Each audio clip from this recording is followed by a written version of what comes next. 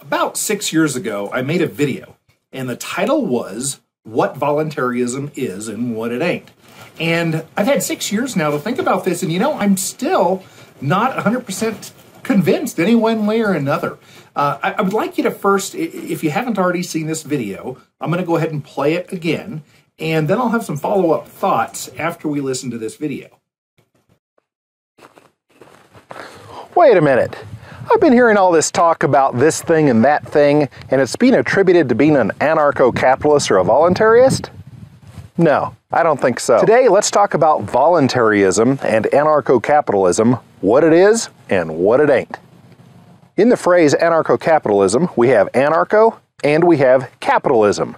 Let's break those two down. Anarchy is kind of the root word of anarcho. That's what we mean by it. What does that mean? What is anarchy? Don't ask me. Let's ask the man who knows it best, Larkin Rose. Larkin, what is anarchy?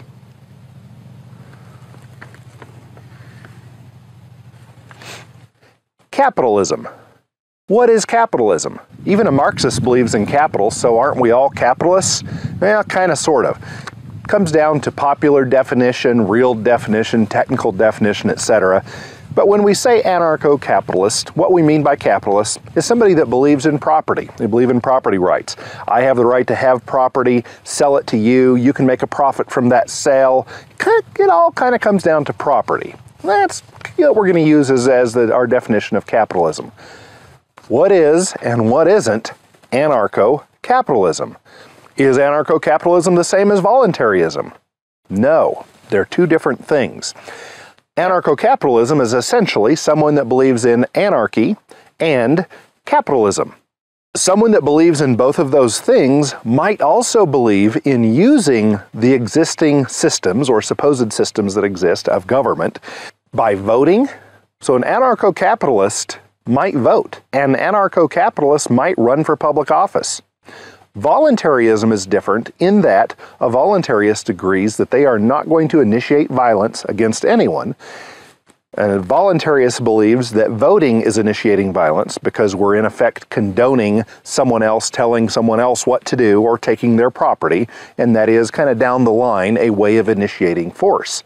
So those are kind of the differences between voluntarism and anarcho-capitalism. What voluntarism and anarcho-capitalism are not is anything beyond believing in anarchy, believing in capitalism, believing in perhaps the non-aggression principle. That's kind of the voluntarist strain of it.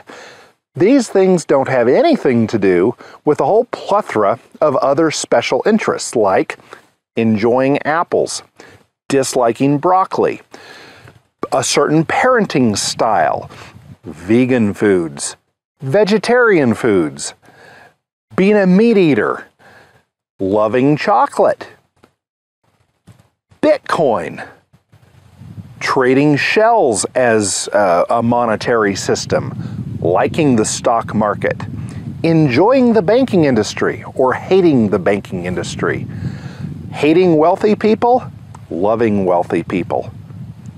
None of this has anything to do with being a voluntarist or an anarcho-capitalist. Many anarcho-capitalists and voluntarists have a preference one way or the other about all these topics. However, we can't assume that just because someone is interested in voluntarism or anarcho-capitalism that they necessarily like Bitcoin or any of these other specialty things like being a vegan.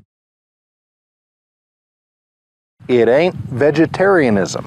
It ain't veganism. It ain't loving Bitcoin.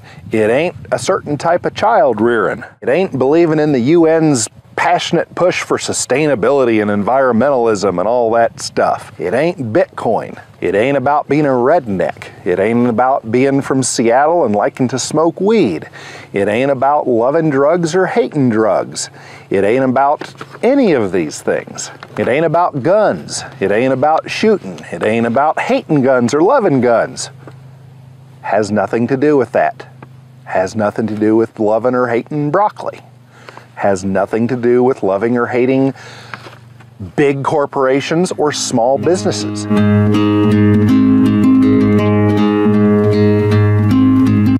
So what are your thoughts after watching that video?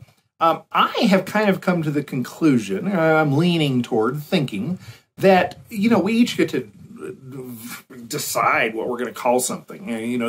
The dictionary or the definition fallacy. I can't claim rights to a word like voluntarism or something like that. So yeah, I can't claim rights. You can't claim rights.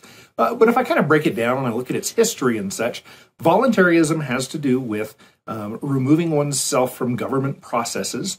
And, if you look back at Auberon Herbert and you look at, then after him, Karl Wagner, you look at what they did, that's what it means to me. But if we didn't agree with those folks, we got rid of history and we just said voluntarism, everything should be voluntary. If we looked at things from that perspective, is it voluntary if I ask someone else to steal money from someone? Or if I ask them to spend money that they've already stolen from someone? Is that a voluntary thing to do? And when I think about it, that's kind of what voting is, isn't it? If I'm voting for a politician, I'm in essence saying, hey, I either want this person to, or I would rather have this person do it than the worst of the two evils.